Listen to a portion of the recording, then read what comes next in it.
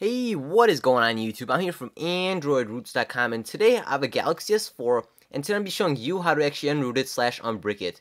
And now before we actually begin this video, I just want to let you know some tips and things that you should know.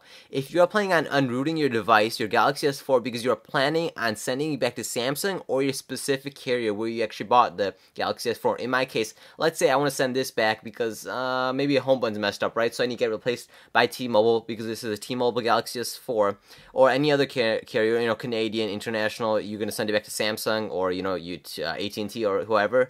You need to reset your binary counter. So if you ever rooted your device before, if you ever flashed a non-official firmware on your Galaxy S4, so that's including custom recovery or anything like that on your Galaxy S4, or if you ever rooted your Galaxy S4, you need to reset your binary counter. Now to do this, I'm not going to do it in this video because I just made a video, so click on the annotation right here to actually reset your custom binary counter for your Galaxy S4. It's going to work on any Galaxy S4 except the i9-500 as of now. Every other Galaxy S4 should be supported with that reset binary counter. And that does require root. That's what I'm saying for you root users. Do that first because that requires root, and then watch this video for unrooting. So as long as we got that out of the way, this video is going to cover almost all of the Galaxy S4s. So that's going to include the i9-500, i9-505 LTE International, all the Canadian variants. So it's Rogers, Bell, and Telus, and all four major US carriers. So AT&T, Verizon, Sprint, and T-Mobile. So all four major US carriers as well. So just about almost everyone's going to be supported. So let's go and do this right away. One thing to note before we actually do begin is it's going to delete all your internal memory, your music, movies, apps, everything, settings, everything's going to be deleted, and that's going to do it. So make sure that you back it up or you're willing to actually let that be deleted. So once we get that all out of the way, go and power off your phone. Let's go and power it off, and we're going to enter our phone into download mode. And this whole process will not take that long. It's not very complicated at all, so no need to worry if you're not a very tech-savvy person. I'm just going to follow this video, and a written step-by-step guide is down below as well.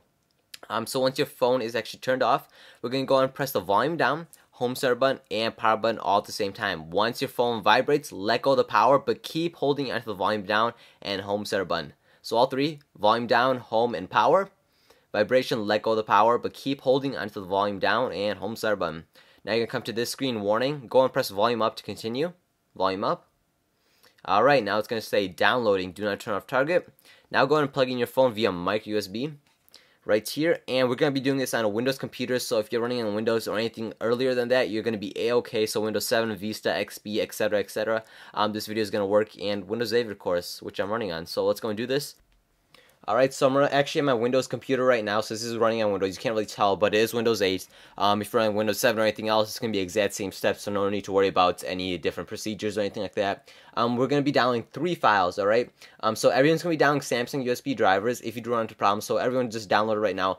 Links down below for all the files and written step-by-step guide, so just click on the one link in the article down below, and they'll bring you to the step-by-step guide and all the files that you need.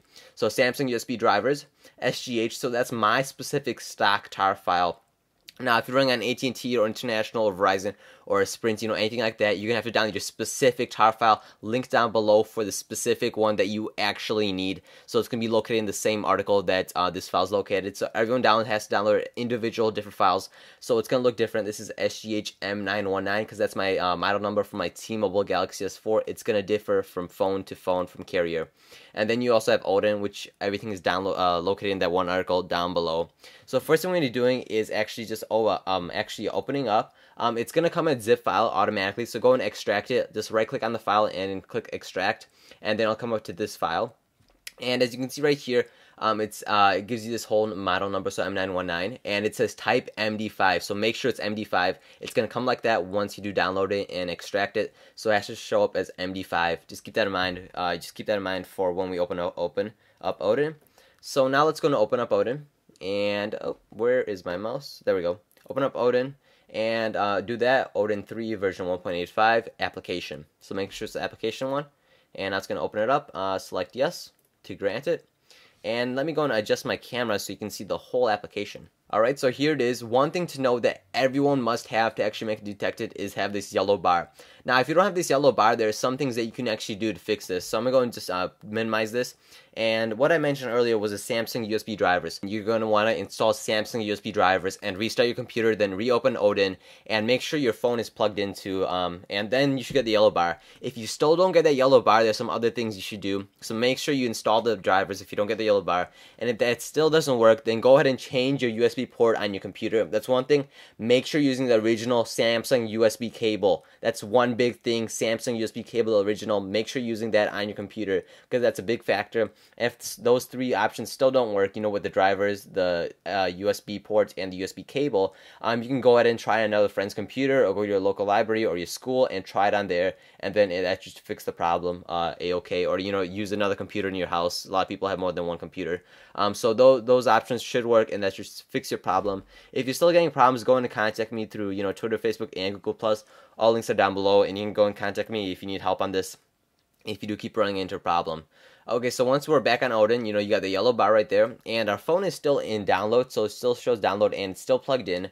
Go and click on PDA and locate the MD5 file that I mentioned earlier. So click on PDA and locate the MD5. So mine's on my desktop, and then it was under this folder, and right here, so MD5 file right there. Make sure you download the correct tar file, MD5 stock tar file for your specific model for your Galaxy S4.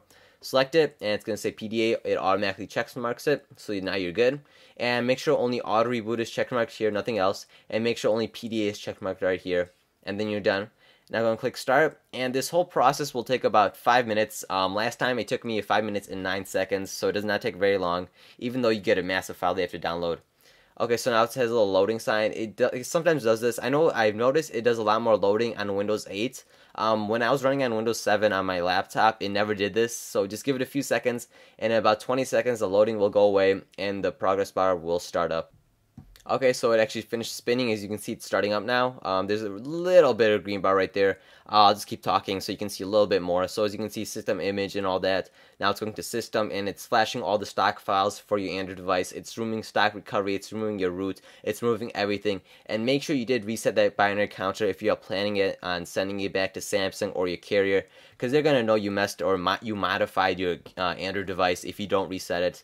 And you need root permissions to do that, so make sure you root it before you do this. And there's the yellow green bar, so I'll be back in about 5 to 6 minutes when it's complete, and then we'll proceed. Okay, so this whole process only took about a few minutes. It's just about to end, and it's about to restart. So I'm going to give it a few seconds and wait till it reboots, and then I'm going to change camera angles and show you what we're going to be doing next, so we can get a nice fresh install of our device. So let's give it a few seconds, and it's going to reboot. Okay, so reset, and then pass. So once you do get pass, you're all good to go. And now you can unplug your phone, and we're going to go and do the rest of the process. Okay, so I just missed it, but you're going to see this Android screen actually loading it up and doing this whole recovery thing. So once the Android actually just passes by, you can go ahead and take out the battery, because we're going to be entering into stock recovery mode and actually doing a factory reset so we get a nice clean install. So once the Android loading bar on the bottom is done, go and take out the battery and put it back in. And then once that is done, let me go and focus that for you guys.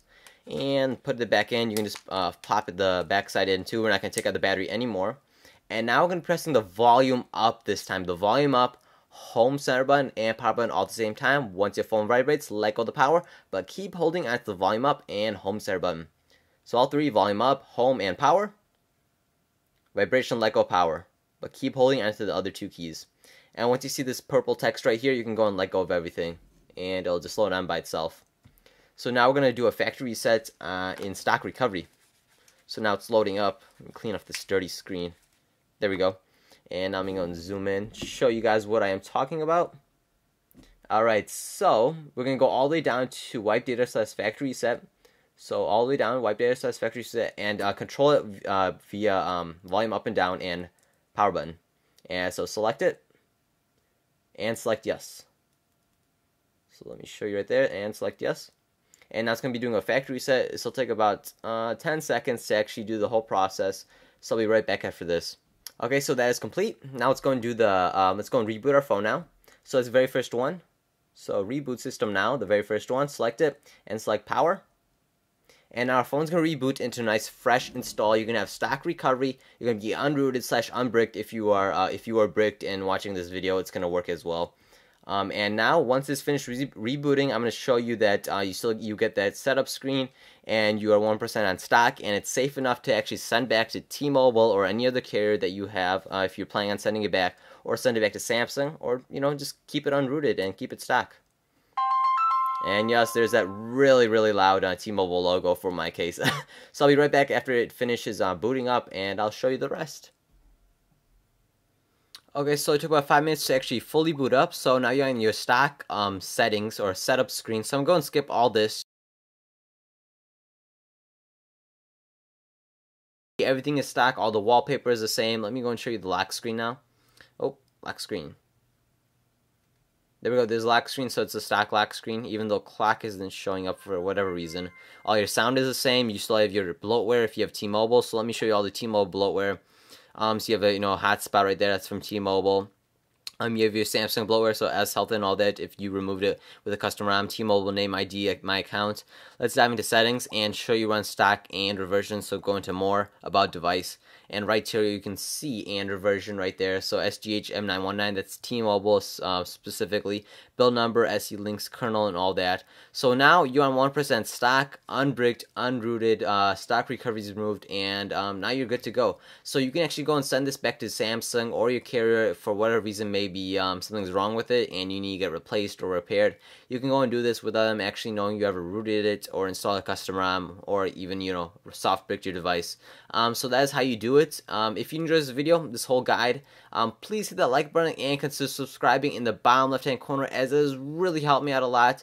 It really shows your support, and you want to see more of these videos, guides, hacks, tips, more. And if you have a Galaxy S4, I have weekly ROM reviews that I'm going to be doing each week on this YouTube channel, so be sure to subscribe for that and more, just Android videos in general too.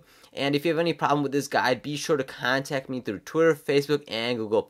Links all down below. Thanks for watching. Links, or all the files, are down below in that one article, and the link down below in the description of this video. Thanks for watching, guys. Peace.